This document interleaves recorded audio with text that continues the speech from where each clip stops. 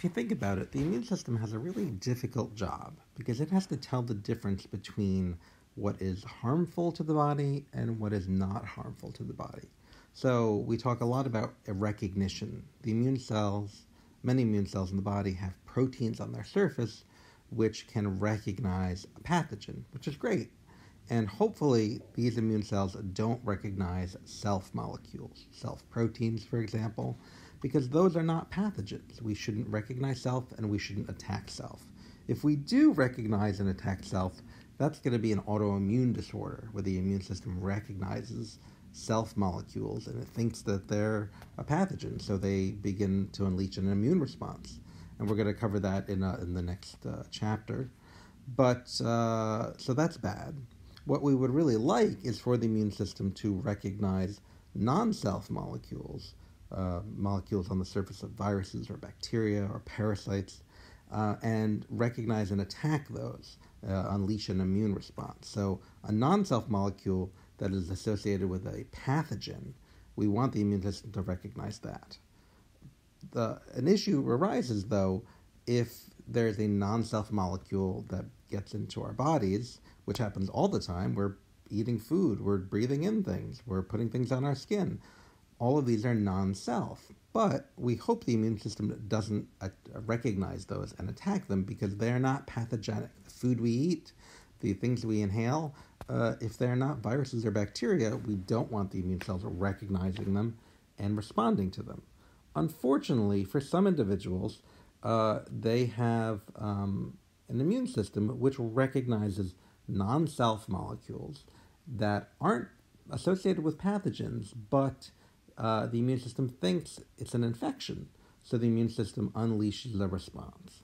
And this would be known as an allergic reaction or a hypersensitivity reaction. When the immune system recognizes a molecule that is not from a pathogen, but responds with an immune response. So that is a hypersensitivity reaction. The immune system is being hypersensitive to some molecule in the environment that is not necessarily linked to a pathogen. So there are 4 types of hypersensitivity reactions that we're going to cover. Probably the first type is the most important one because that's the one that we typically think of when we think about immune or allergic reactions. And type 1 hypersensitivity reactions typically involve, actually almost always involve, in fact, the antibody IgE. It's one of the antibody isotypes. We talk about IgM and IgA and IgG.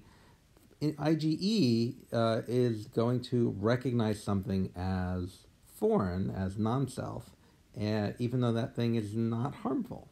And what IgE is going to do when it binds it is it's going to trigger degranulation of mast cells and other granulocytes.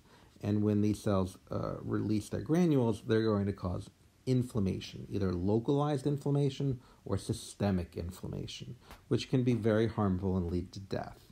So when we think about the antigens, or if we really want to call them allergens, the molecules that the immune system thinks are harmful, but they're not really, they shouldn't be. Things like pollen, peanuts, dairy, any of the molecules you typically associate with these severe allergic reactions that individuals can die from or get rashes from. Many of these are type 1 hypersensitivities, and we're going to cover those in future videos in great detail. So type 1 reactions involve IgE recognizing an allergen. Type 2 reactions involve the antibody isotype IgG recognizing an allergen that is affixed to the surface of a human cell.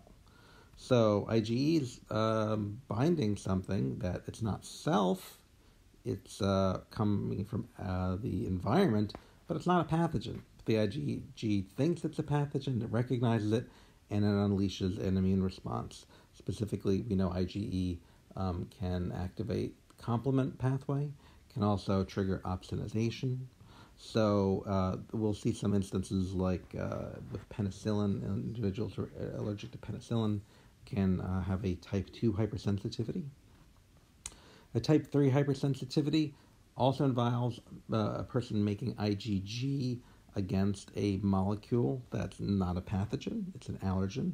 And these molecules are soluble. They're floating around the body in the humors, in the blood, or in the lymph, or in the interstitial fluid. And they're not from a pathogen. They might be an injected protein, for example. So some individuals who generate antibodies against certain medications that are proteins, they would have a type 3 hypersensitivity reaction. A type 4 hypersensitivity reaction involves solely T cells, does not involve antibodies. So individuals make a T cell receptor that recognizes a peptide, and the T cells trigger either a CD8 response or a CD4 response, and we're going to see those in terms of individuals who are allergic to metals like nickel, for example, or who have severe reactions to poison ivy. So these are the 4 types of hypersensitivity reactions we typically talk about. We'll cover each in more detail. We'll spend most of the time talking about type 1 hypersensitivity reactions.